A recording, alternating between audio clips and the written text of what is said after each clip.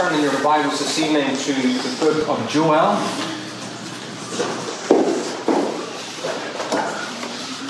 What I intend to do is to read through this book this evening with you and to comment on each chapter. So we will be beginning at the beginning, chapter 1. Give you some of the background context. Joel is writing most likely around 820 BC or thereabouts, or 820 years before the coming of Christ. I'll give you more historical information in a moment, but he is one of the earlier of the writing prophets. There were prophets who spoke and didn't write anything. Nathan would be an example of one, Elijah another. And then we have writing prophets that record for us words that have been inscripturated. So Joel is one of the earliest of those. Beginning then with verse 1. The word of the Lord that came to Joel, the son of Pethuel. Hear this, ye old men, and give ear, all ye inhabitants of the land. Hath this been in your days, or even in the days of your fathers? Tell ye your children of it, and let your children tell their children, and their children another generation. That which the palmer worm hath left, the locust hath the locust eaten. And that which the locust hath left, hath the cankerworm eaten.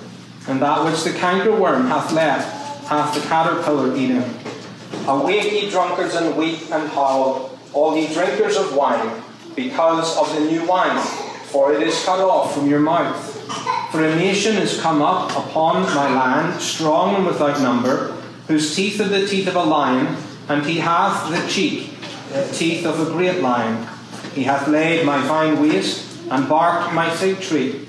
He hath made it clean bare, and cast it away. The branches thereof are made white. Lament like a virgin girded with sackcloth for the husband of her youth. The meat offering and the drink offering is cut off from the house of the Lord. The priests, the Lord's ministers, mourn. The field is wasted, the land mourneth, for the corn is wasted. The new wine is dried up, the oil languisheth. Be ye ashamed, O ye husbandmen. Howl, O ye vine dressers, for the wheat and for the barley, because the harvest of the field is perished. The vine is dried up, and the fig tree languisheth. The pomegranate tree, the palm tree also, and the apple tree, even all the trees of the field are withered, because joy is withered away from the sons of men. Gird yourselves and lament, ye priests. Howl, ye ministers of the altar. Come, lie all night in sackcloth, ye ministers of my God. For the meat offering and the drink offering is withholden from the house of your God. Sanctify ye a fast. Call a solemn assembly. Gather the elders and all the inhabitants of the land into the house of the Lord your God, and cry unto the Lord. Alas for the day of the Lord is at hand. But as the destruction from the Almighty shall it come. Is not the meat cut off before our eyes? Yea, joy and gladness from the house of our God. The seed is rotten under their clods. The garners are laid desolate. The barns are broken down, for the corn is withered. How do the beasts groan? The herds of cattle are perplexed, because they have no pasture. Yea, the flocks of sheep are made desolate. O Lord, to thee will I cry, for the fire hath devoured the pastures of the wilderness, and the flame hath burned all the trees of the field. The beasts of the field cry also unto thee, for the rivers of waters are dried up, and the fire hath devoured the pastures of the wilderness. Amen. May God bless to us His word. The name Joel means Jehovah is God. Jehovah is God. The Lord demonstrates that both in history and in the ministry of this prophet. He is, as I said, one of the earliest writing prophets, ministering around 820 years before the coming of Christ. in and around the reign of King Joash. 2 Kings chapter 11 would give some of the background. So you have Jehoram as king, and then after that, Azariah, he's killed by Jehu. Athaliah comes into the position of prominence there. She's Jehoram's wife, and she kills all of the grandchildren so that she might claim the throne. All that is, apart from one, whose name is Joash, he's saved by the priest Jehoiada, and at the age of 7 he is brought to the throne. After he's crowned, Athaliah is executed. And under the guidance of the priest Jehoiada, Joash ministers in obedience to the Lord. He deals with much of the idolatry that plagues the people of God. But in 820 BC, Jehoiada dies. And Joash then becomes influenced by all of the Baal sympathizers in the land of Judah. Joel is ministering at that time. God sends him to the southern kingdom to call that people to repent. And we discover that particularly in chapter 1 and 2 of the book. And not only do we find that, but likewise, we have much encouragement given. God calls to repentance, and then he tells us what his response will be to that repentance. The second half of chapter 2 into chapter 3. Well, we're looking for now at chapter 1. And in chapter 1, there's a past plague that is recounted for us. A plague of locusts. Joel is saying to the people of his day, think about this plague that has attacked the land. Verse 6, he describes it as an army in a sense. For a nation has come up upon my land, strong and without number, whose teeth are the teeth of a lion, and he hath the cheek teeth of a great lion. But it's not a literal army. It's an army of insects. And so you find that in verse 4. That which the palmer worm hath left hath the locust eaten, and that which the locust hath left hath the cankerworm eaten, and that which the cankerworm hath left hath the caterpillar eaten. There are various views as to what each of these particular animals or insects are: the palmer worm, the locust, the cankerworm, and the caterpillar. Some see them as different species of locusts. Others see them as different life stages of a locust, like the larvae stage and then maybe whatever the other stages are. Ultimately, it doesn't really matter, because what the Lord is saying here is that these insects destroyed everything. They destroyed everything.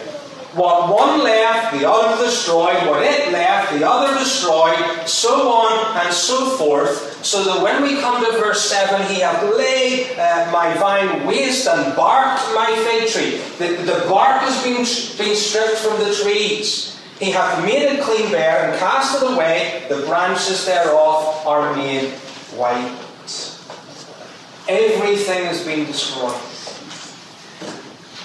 Then from verse 8 through to the end of the chapter, everyone has been affected. Everything has been destroyed and everyone has been affected. Verse 5 through 7, the drunkards have no wine to drink. Verse 8 through 10, the people have no bread to eat. Verse 11 through 12, the farmers have no crops in their field. Later, the animals have no food. And in verse 9 and verse 13, the priests have no offerings for the house of God. Verse 9, the meat offering and the drink offering is cut off from the house of the Lord. The priests, the Lord's ministers, mourn. In verse 13, gird yourselves and lament, ye priests, howl, ye ministers of the altar, come, lie all night in sackcloth, ye ministers of my God. For the meat offering and the drink offering is withholden from the house of your God. There's no drink, there's no bread, there's no crops, there's no food for the animals, there's no offerings for the beast, there's no joy and there's no gladness among the people of God. Well, says Joel, I want you to search your past. I want you to search your past and consider whether or not you've ever seen anything like this before. That's what he's saying to the generation he's speaking to. Verse 2. Hear this, ye old men, and give ear all ye inhabitants of the land. Hath this been in your days, or even in the days of your fathers? This is unique. Oh, you've seen hard times, but nothing like this before. God is clearly speaking to you through this act of providence. So search your past, there's nothing like it. When you come to that conclusion, tell the future. Verse 3, tell ye your children of it, and let your children tell their children, another generation. Tell them what the Lord has done. Consider the past. Tell your children in the future. And verse 14, in the present, call a fast. In the present, call a fast. Sanctify ye a fast. Call a solemn assembly. Gather the elders and all the inhabitants of the land into the house of the Lord your God, and cry unto the Lord.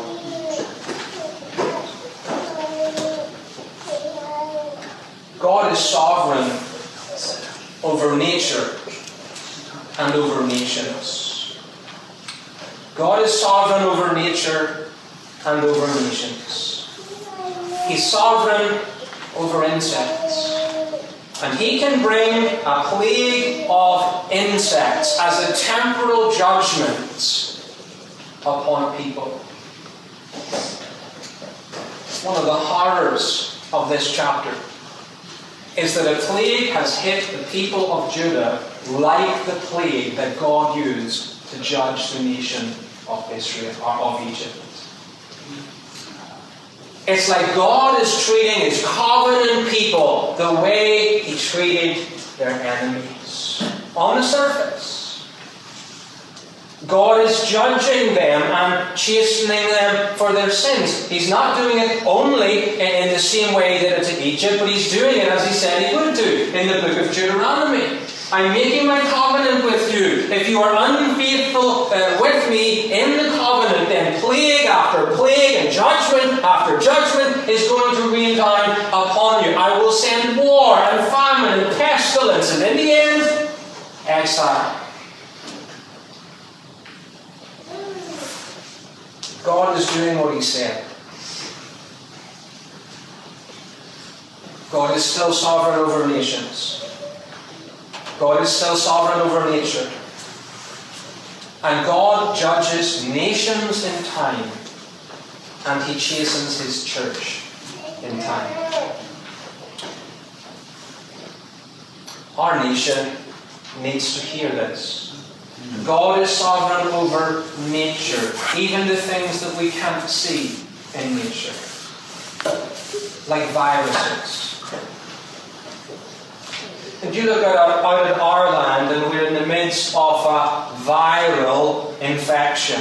In the midst of that, there's political turmoil and upheaval. There have been riots in the street. Cities have burned. The capital of your country has been stormed.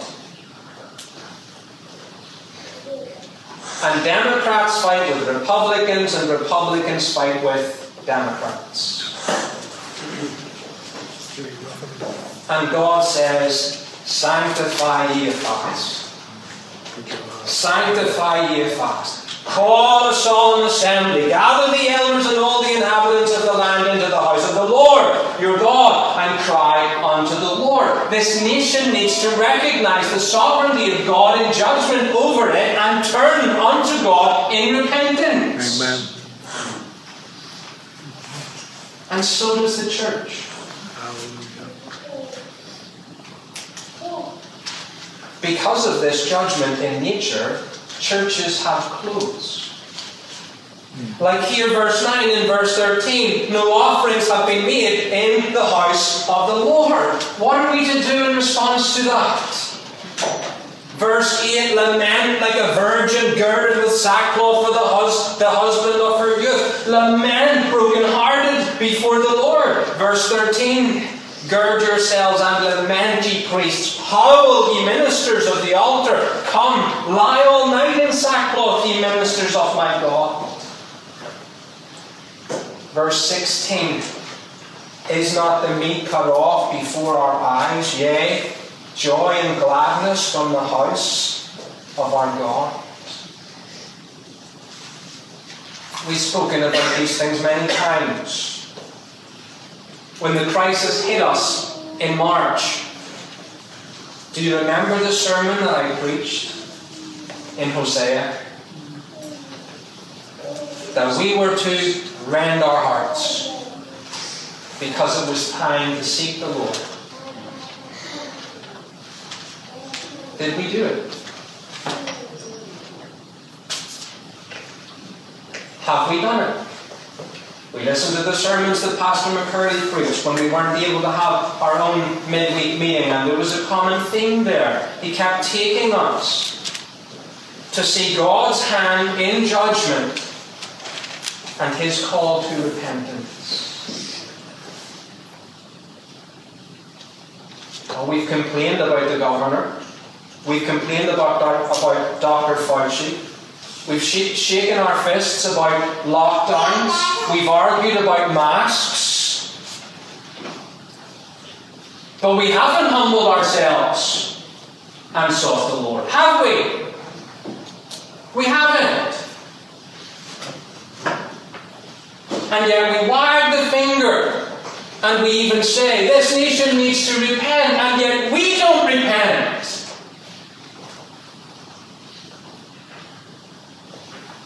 It's not just our political leaders that don't have ears to hear. It's not just the church, broadly speaking, that doesn't have ears to hear. Do we have ears to hear? God says to this generation, do you see what I've done? Have you seen the like of it before? Have you seen the like of 2020 in your lifetime before? What are we to do? Lament, cry. Sanctify a fast, call a solemn assembly, and humble our hearts before God. Joel chapter 1, we have a past plague, and it called the church and nation to repentance. May the Lord bless His word to our hearts. We're going to sing in Psalm 107. Psalm 107.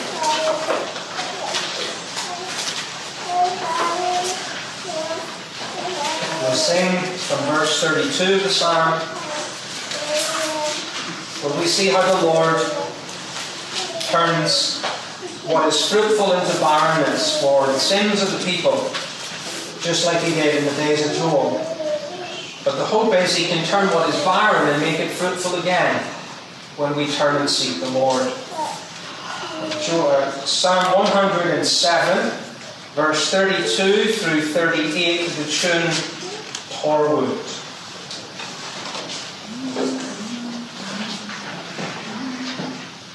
La la la la la la la la.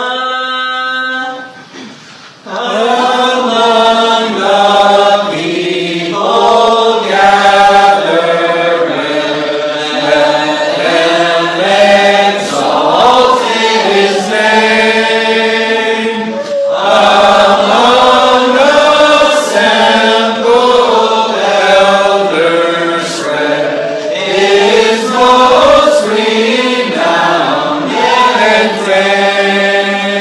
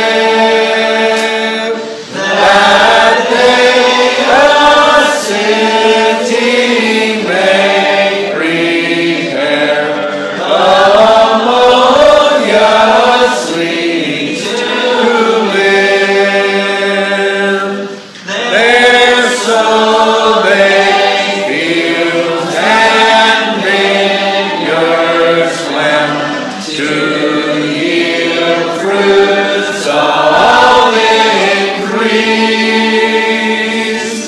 His blessing makes them multiply. Let's not their peace decrease. We'll turn to Joel chapter 2. Joel chapter 2.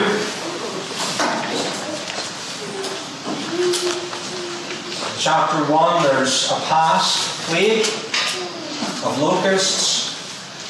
In chapter 2, there's a future plague that's spoken about. Blow ye the trumpet in Zion, and sound an alarm in my holy mountain. Let all the inhabitants of the land tremble, for the day of the Lord cometh, for it is nigh at hand. A day of darkness and of gloominess, a day of clouds and of thick darkness, as the morning spread upon the mountains. A great people and a strong, that hath not been ever the like, neither shall be any more after it, even to the years of many generations. A fire devoureth before them, and behind them a flame burneth. The land is as the Garden of Eden before them, and behind them a desolate wilderness. Yea, and nothing shall escape them. The appearance of them is as the appearance of horses, and as horsemen so shall they run. Like the noise of chariots on the tops of mountains shall they leap, like the noise of a flame of fire that devoureth the stubble, as a strong people set in battle array. Before their face the people shall be much pained, all faces shall gather blackness. They shall run like mighty men, they shall climb the wall like men of war, and they shall march every one on his ways, and they shall not break their ranks. Neither shall one thrust another, they shall walk every one in his path, and when they fall upon the sword, they shall not be wounded. And they shall run to and fro in the city, and they shall run upon the wall, they shall climb up upon the houses, they shall enter in at the windows like a thief. The earth shall quake before them. The heavens shall tremble, the sun and the moon shall be dark, and the stars shall withdraw their shining. And the Lord shall utter his voice before his army, for his camp is very great, for he is strong that executeth his word. For the day of the Lord is great, and very terrible, and who can abide it? Therefore also now saith the Lord, turn ye every even to me, with all your heart, and with fasting, and with weeping, and with mourning. And rend your heart and not your garments, and turn unto the Lord your God, for he is gracious and merciful, slow to anger, and of great kindness, and repenteth him of the evil. Who knoweth if he will return and repent, and leave a blessing behind him, even a meat offering and a drink offering unto the Lord your God? Blow the trumpet in Zion, sanctify a fast, call a solemn assembly, gather the people, sanctify the congregation, assemble the elders, gather the children, and those that suck the breasts. Let the bridegroom go forth of his chamber, and the bride out of her closet. Let the priests, the ministers of the Lord, weep between the porch and the altar, and let them say, spare thy people, O Lord, and give not thine heritage to reproach, that the heathen should rule over them. Wherefore should they say among the people, where is their God? Then will the Lord be jealous for his land, and pity his people. Yea, the Lord will answer and say unto his people, behold, I will send you corn and wine and oil, and ye shall be satisfied therewith. And I will no more make you a reproach among the heathen, but I will remove far off from you the northern army, and will drive him into a land barren and desolate, with his face toward the east sea. and his hinder part toward the utmost sea. And his strength shall come up, and his ill savour shall come up, because he hath done great things. Fear not, O land, be glad and rejoice, for the Lord will do great things. Be not afraid, ye beasts of the field, for the pastures of the wilderness do spring. For the tree beareth her fruit, the fig tree and the vine do yield their strength. Be glad then, ye children of Zion, and rejoice in the Lord your God, for he hath given you the former rain moderately, and he will cause to come down for you the rain, the former rain and the latter rain in the first month. And the floors shall be full of wheat, and the fats shall flow with wine and oil. And I will restore to you the years that the locust hath eaten, the cankerworm, and the caterpillar, and the palmer worm, my great army which I sent among you. And ye shall eat in plenty, and be satisfied, and praise the name of the Lord your God, that hath dealt wondrously with you, and my people shall never be ashamed. And ye shall know that I am in the midst of Israel, and that I am the Lord your God, and none else. And my people shall never be ashamed. And it shall come to pass afterward, that I will pour out my Spirit upon all flesh, and your sons and your daughters shall prophesy, your old men shall dream dreams, your young men shall see visions, and also upon the servants and upon the handmaids in those days will I pour out my Spirit. And I will show wonders in the heavens, and in the earth blood, and fire, and pillars of smoke. The sun shall be turned into darkness, and the moon into blood, before the great and the terrible day of the Lord come. And it shall come to pass that whosoever shall call on the name of the Lord shall be delivered. For in Mount Zion and in Jerusalem shall be deliverance, as the Lord hath said, and in the remnant whom the Lord shall call. Amen. May the Lord bless his word to us. In chapter 1 there was a past plague of locusts. In chapter 2, God now threatens his people with a future plague. The chapter begins with a call to blow the trumpet. On the horizon, an army is attacking. And the watchman upon the walls is to put the trumpet to his lips and sound an alarm, because the day of the Lord has come. Now you read first of this day of the Lord in verse 15 of chapter 1. Alas, for the day of the Lord is at hand, and as a destruction from the Almighty shall it come. Chapter 2 verse 1, we're seeing it coming. The day of the Lord is mentioned 5 times throughout this book, and it's very interesting. Indeed, it teaches you certain principles about the interpretation of prophecy. Very often there will be an immediate application to the hearers. Then after that there will be an application to the coming of Christ the first time. And then after that there will be an application to the coming of Christ the second time. And all that is here in the book of Job. An historical judgment before Christ comes, an application to the coming of Christ in the New Testament period, and an application to the second coming of Christ at the end. Well, this trumpet is to be blown.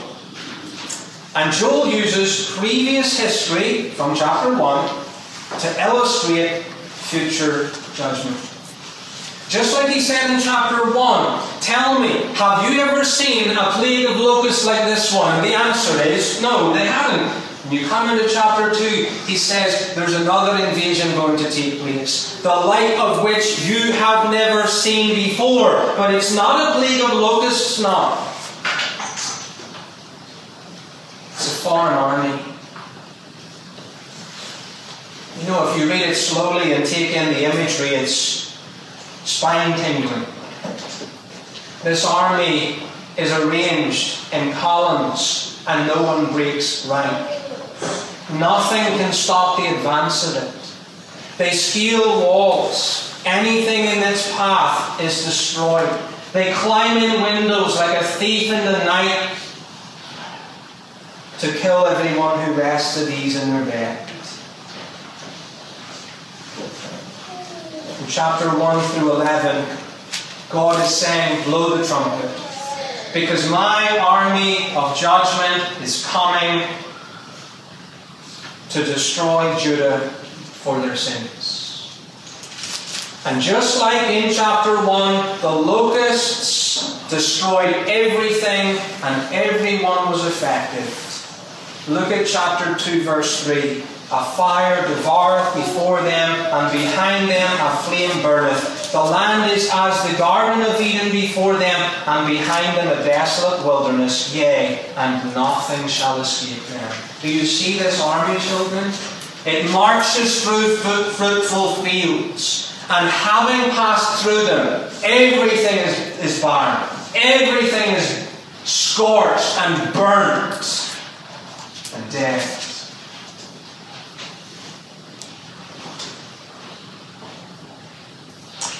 The message from the Lord is simple. You did not learn from the locusts. You did not learn from the locusts. And now I am going to amplify my judgment against you 7 times 7.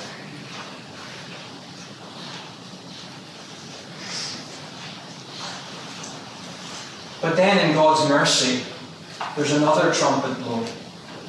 In verse 1, it's a trumpet of alarm. In verse 15, it's a call to repent. Blow the trumpet in Zion. Sanctify a fast. Call a solemn assembly. Judah must repent. Otherwise, it's going to be obliterated. Indeed, in the verses before verse 15, we're given the kind of repentance that they are to bring to God. Verse 12, therefore also now, saith the Lord, turn ye even to me with all your heart, and with fasting, and with weeping, and with mourning, and rend your heart, and not your garments, and turn unto the Lord your God, for he is gracious and merciful, slow to anger, and of great kindness, and repenteth him of the evil. What an encouragement.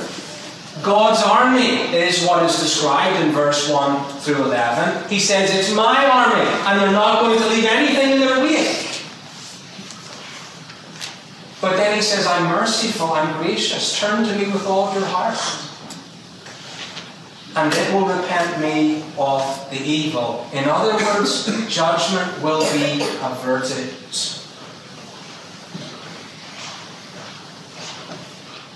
Don't come with your sham penitence. Don't come merely outwardly rending your clothes, wearing sackcloth, putting ashes upon your head. I'm not interested in that, says the Lord. Bring to me your broken hearts. Bring to me your sincere repentance.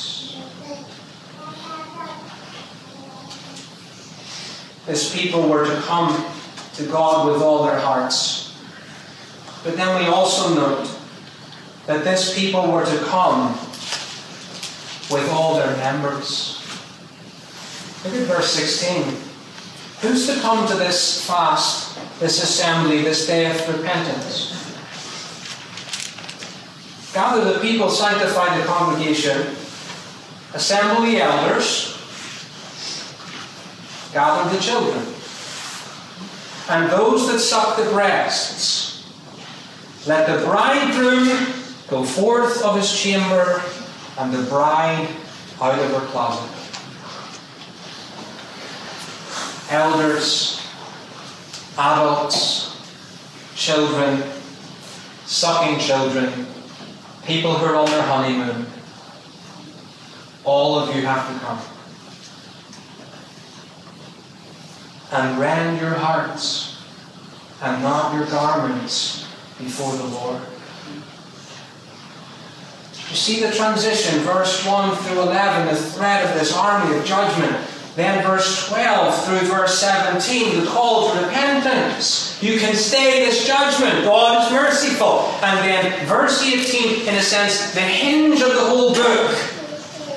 God comes to them with a promise and says, "Then will the Lord be jealous for his land and pity his people. Yea, the Lord will answer and will say unto his people, Behold, I will send you corn and wine and oil, and ye shall be satisfied therewith, and I will no more make you a reproach among the heathen." The call to repentance is now backed up with a message of restoration. God will pour out blessings upon his penitent people. One of the ways that the Old Testament prophets speak of this, going back to the book of Deuteronomy. If you sin against me, barrenness, pestilence, war, famine, exile. But if you return unto me, fruitfulness, peace, prosperity. And the prophet Joel takes up those judgments and blessings from the book of Deuteronomy, and he begins to apply them to the people of God. You repent, you'll find me merciful. I'll transform your barrenness into fruitfulness. I'll take away this invading army, and I'll give you peace in the land once again. Isn't that wonderful? That this people, so wretched in their sin, by the God of all grace, are going to be restored through repentance. That sinners who corrupted themselves are going to be cleansed. That men and women who are guilty are going to be forgiven. That people who are broken are going to be healed. There's all these pictures of reversals, gracious reversals. How the Lord turns around this day of judgment to bring blessing.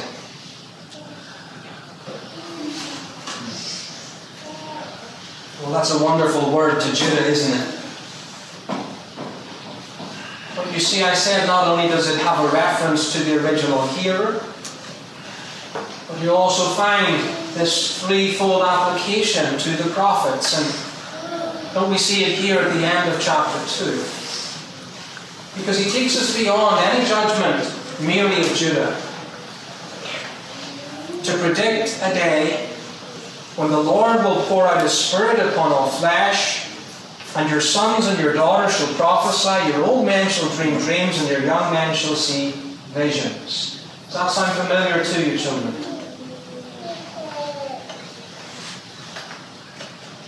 That was the text of the Apostle Peter on the day of Pentecost. Indeed, some people have referred to Joel as the prophet of Pentecost. Now bring that into what we've said. Judgment's coming, but turn from me and live. I'll forgive all of your sins, and I'll grant you blessing and fruitfulness. The temporal judgments are predicting something. The agricultural blessings are predicting something. What is it? The coming of the Lord Jesus Christ, who calls sinners to repentance. And those who come unto him receive all the blessing and fruitfulness of the Spirit of God. Fruitfulness, healing, joy. And also repenting and believing the gospel. Well, you see in chapter 1, there's a past plague of locusts. In chapter 2, there's a future plague, and it has reference to those who heard it in that day, and a spiritual reference to us who hear it in our day. May the Lord bless his word to our hearts. We stand for prayer. Charlie Leverett, please, if you could lead us in prayer.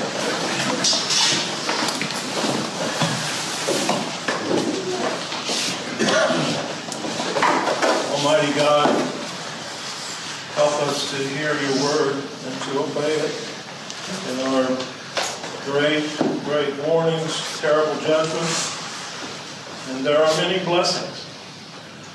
And I pray, Father, we understand that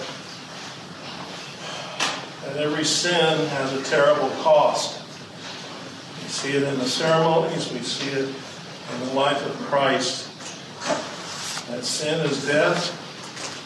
Either one dies by his own hand in life, or Christ becomes the substitute to to die for us, and his blood was shed, a precious, the most precious life ever, a perfect life, has to die and did die for every sin that we have committed. The price is high, and we love to live in our death. We're used to it. Help us to turn from death and all its judgments. Turn to life in Christ, an abundant life, a life that is peace with God, a life that is a life of righteousness that comes by the Spirit and Word, a life that is pleasing to you, a life that is a light unto the world as Christ was a light. Father, we struggle. It's so difficult. It's so difficult. And we have our own idols. We have ourselves, we're egocentric and self-serving. And it's a terrible trap. So we pray again for our repentance as we have heard read and preached from Joel. Help us to turn away and to hate. You know how we love our sin. We're habitually used to it. Help us to turn away and hate it, and turn to and love it as we look upon Christ. Oh, how blessed we are to look upon Christ and find the strength to turn, to live unto Christ's likeness. Father, there's great judgment before us, and the church will suffer.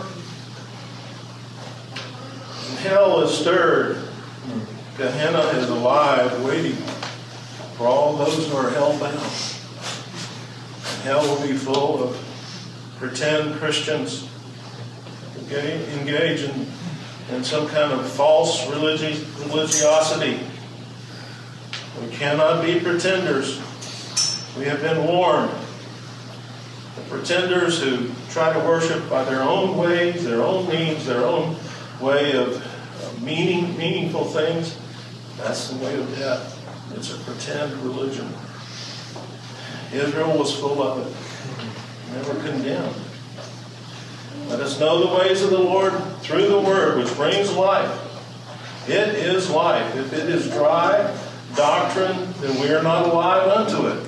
I pray your Spirit come and make us alive to it. It is the Word of life. So, Father, it is wonderful to be with you and call you our God. You are our Father, our Heavenly Father. You are the Good Shepherd through Christ. You are our Creator. You are our Redeemer. We are slaves who have been freed from captivity. Let us act like free men who have given ourselves to Christ, who have stood at the door and had our ear punched with an awl to serve a righteous Master forever. Father, may there not be a famine of the preaching of the Word or of the hearing of it. Pastors that the church has are mostly dry stubble today, and many are lost. But not here. But we need to respond. We need to give. We need to put off and put on. We need to praise with our lips and praise with our hearts and praise with our lives. Help us, please. I hope you hear our cry for help. We're crying for your help. It's just too easy here. It's too easy. Our brothers in many places like China and North Korea, and Niger and Nigeria, persecuted by communists and Boko Haram. They're killed outright, women taken into slavery and abused sexually. It's too easy here. The cost of discipleship is low. Help us, please, Father. We pray, Father, for particular needs, and we do need a place. We thank you for this one. May we not grow slack. May we remember that Israel had a building They had an entire city and a nation, and they lost it all. Every bit of it. So when you provide for us, we're to step up. Just as Israel had to capture the land flowing with milk and honey, we will have to capture everything you provide for us. We will have to move ahead. We will have to sacrifice. So help us, please, Father. We thank you for our office bearers. We pray for your blessing upon them, for Bill and Gavin.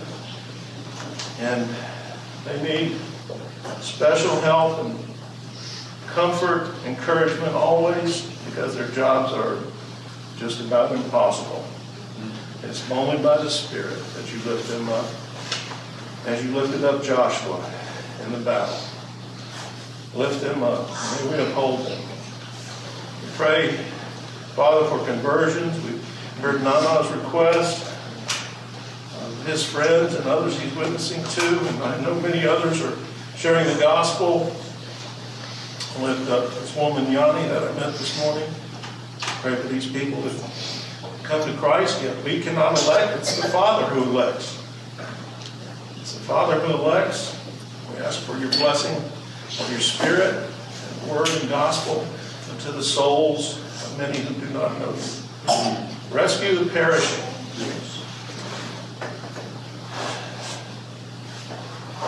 Father, we pray for those works in Philadelphia and Auburn. Bless them. There will be much opposition. And that's the perfect place to start a church. There needs to be opposition. Or it will stand. It will stand strong.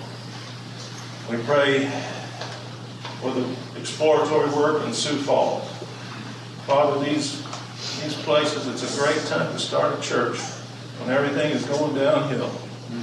Just as Jerusalem was rebuilt when the enemies were attacking, with a sword in one hand and a trowel in the other. We pray, Father, for the building of the walls and the extension of the kingdom everywhere. Every place is yours. We don't want to give it to the heathen. We don't want to give it to the secularists and the atheists. Father, it's not theirs. Help us to extend the church, the kingdom of God, that you would be glorified and not your name not trounced by men and disrespected, but lifted up and receiving the praise you deserve.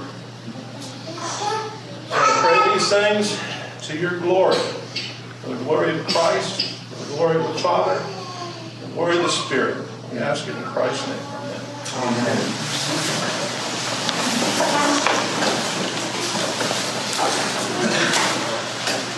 Let's read in Joel chapter 3.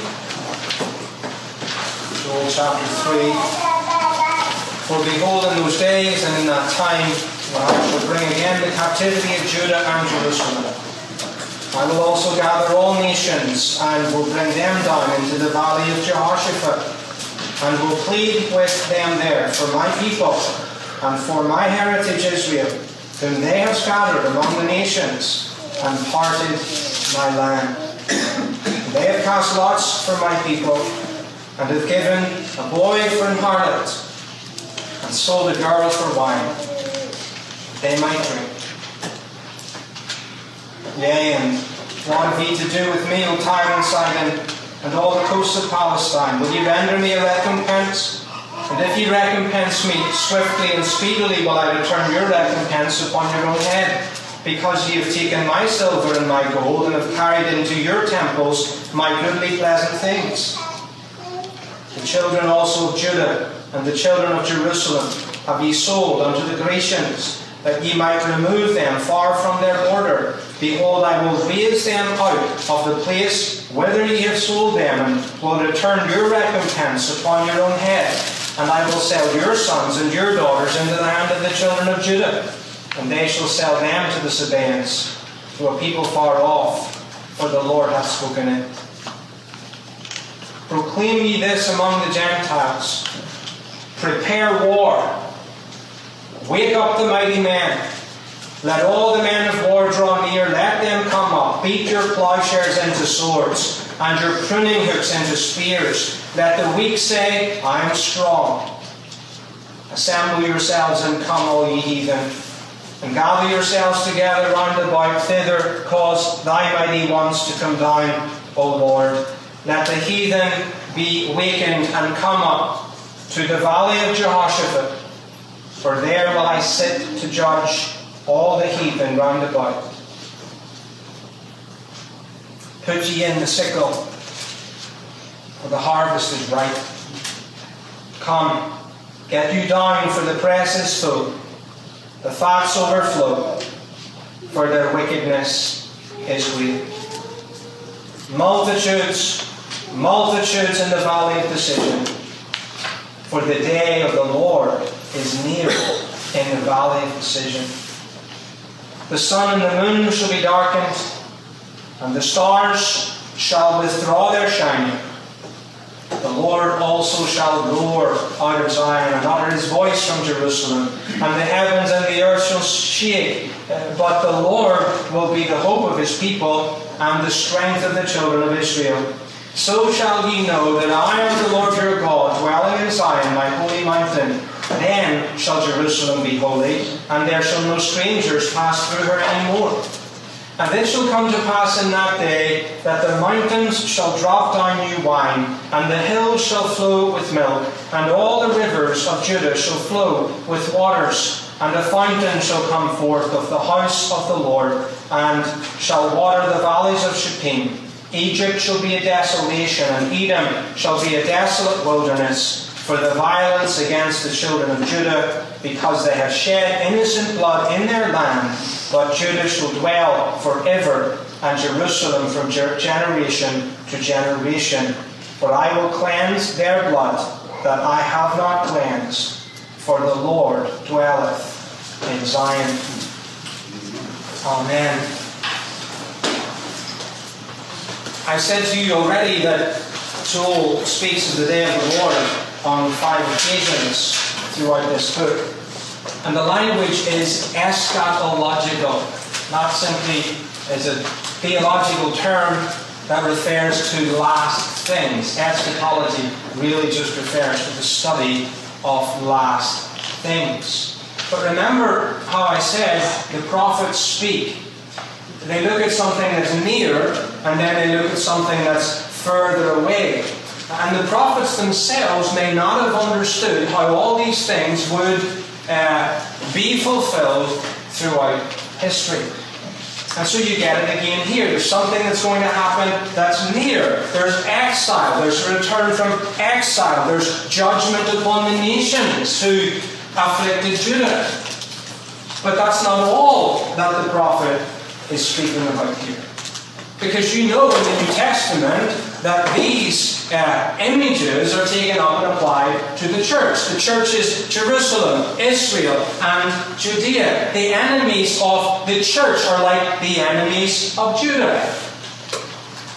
And in the end, the Lord is going to come and save his people and destroy every one of his enemies and their enemies. In this chapter, God leads his army taking vengeance upon those enemies. You see the army advancing. It's a different army than in chapter 2 that God was using to judge Judah. This is the Lord's army who he is now using to judge the enemies of Judah. Our brother was praying about Christians in Niger and North Korea, Nigeria. Christian women being enslaved and sexually abused. People being killed because of their faithfulness to the Lord Jesus Christ. This passage speaks directly to that kind of thing. And it tells us that God is going to obliterate the enemies of his church who do such things. You see in verse 2 and 3, I will also gather all nations, and I will bring them down into the valley of Jehoshaphat, and will plead with them there for my people, and for my heritage Israel, whom they have scattered among the nations and parted my land. And they have cast lots for my people, and have given a boy for an harlot, and sold a slave for wine, and they might drink.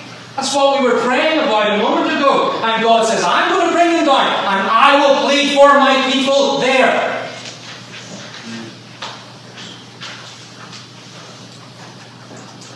And on that day, woe be unto them.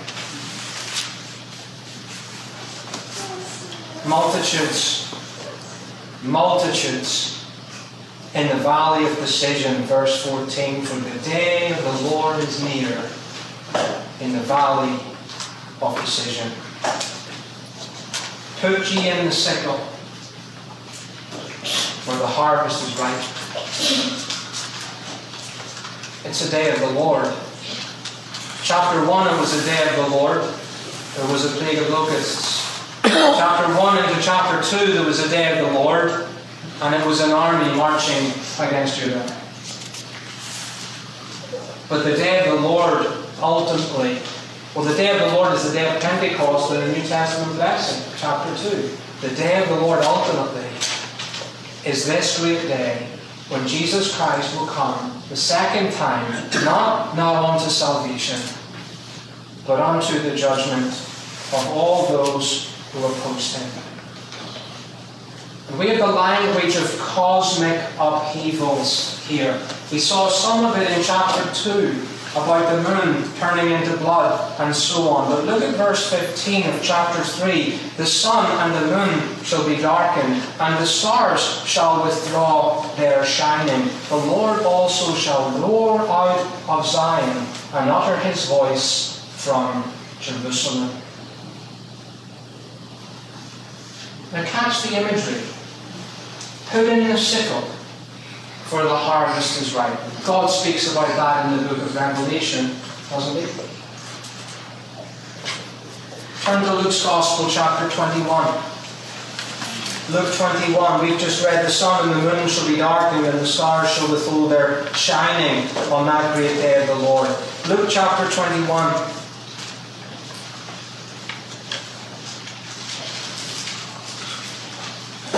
In verse 25. And there shall be signs in the sun, and in the moon, and in the stars, and upon the earth distress of nations, with perplexity, the sea and the waves roaring, men's hearts failing them for fear, and for looking after those things which are coming on the earth. For the powers of heaven shall be shaken, and they shall see the Son of Man coming in a cloud, with power and great glory. What's he doing?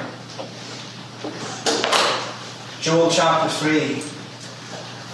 The Lord is going to plead with his enemies. The Lord is going to plead with his enemies. Not in mercy, but in judgment. Turn to Revelation chapter 6. Revelation chapter 6, and you'll find the same thing. I'll say when you're turning to this portion, the Lord uses the destruction of Jerusalem in the same way in Mark 13 and Matthew chapter 24. Same way he's doing with the prophets. It refers to something immediate, but it goes beyond that. It takes us to the last day. Revelation chapter 6. We find ourselves on that day, verse 12 and following. And I beheld when he had opened the sixth seal, and lo, there was a great earthquake, and the sun became black as sackcloth of hair, and the moon became as blood, and the stars of heaven fell into the earth, even as a fig tree casteth her untimely figs when she is shaken of a mighty wind. And the heaven departed as a scroll when it is rolled together, and every mountain and every island were moved out of their places. And the kings of the earth, and the great men, and the rich men, and the chief captains, and the mighty men, and every bondman, and every free man, hid themselves in the dens and in the rocks of the mountains. And said to the mountains and rocks, fall on us, and hide us from the face of him that sitteth on the throne, and from the wrath of the Lamb. For the great day of his wrath is come. And who shall be able to stand? What's happening? The Lord Jehovah has arisen to plead with his enemies. But he arises in the person of the Lord Jesus Christ. And the kings of the earth and the great men and all the enemies of the church of Christ are gathered there. And the Lord is revealed in flaming fire, taking vengeance against those that know not God. And do you know what the scariest thing on that day is, children? Do you know what the scariest thing on that day is? Listen carefully. Jesus.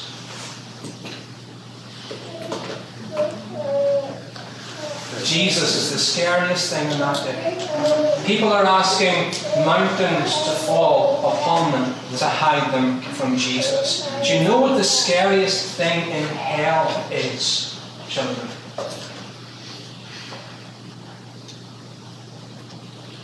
The wrath of Jesus.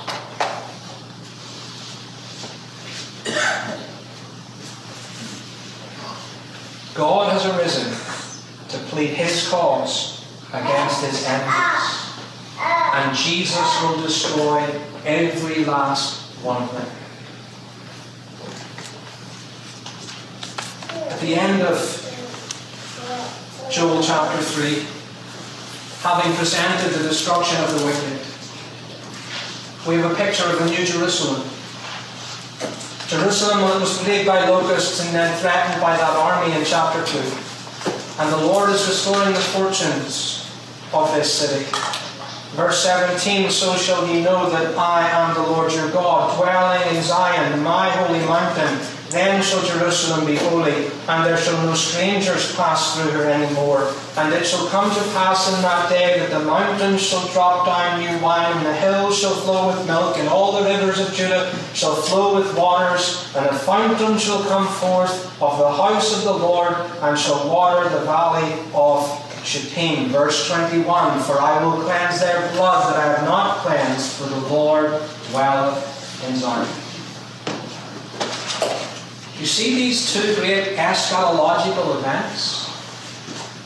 The destruction of the wicked in hell, and the reception of the church, the bride of Christ, the holy city, New Jerusalem. And as Revelation chapter 21 and 22 tell us, the Lord will dwell in the midst of his people. The pattern is there at the end of that book. Revelation chapter 21, the camp of the saints is surrounded by the enemies of God. Gog and Magog, and whatever they are, and what happens? Their backs are against the wall, and the Lord is revealed from heaven, and he destroys every last one of them, and he saves the camp of the saints. Chapter 21, chapter 22, there she is, perfected, glorified, beautified. Those that the Lord has brought through great tribulation, they've washed their robes and made them white in the blood of the Lamb. They've overcome all of their enemies by the blood of the Lamb and the word of their testimony, and they loved not their lives, even unto the death. And God receives them unto himself, and he dwelleth with them in new heavens and new earth, wherein dwelleth righteousness forever. 820 years before Jesus came the first time, the prophet Joel was used to teach us all these things: judgment and salvation, repentance and God's response to it, all pointing to a climax.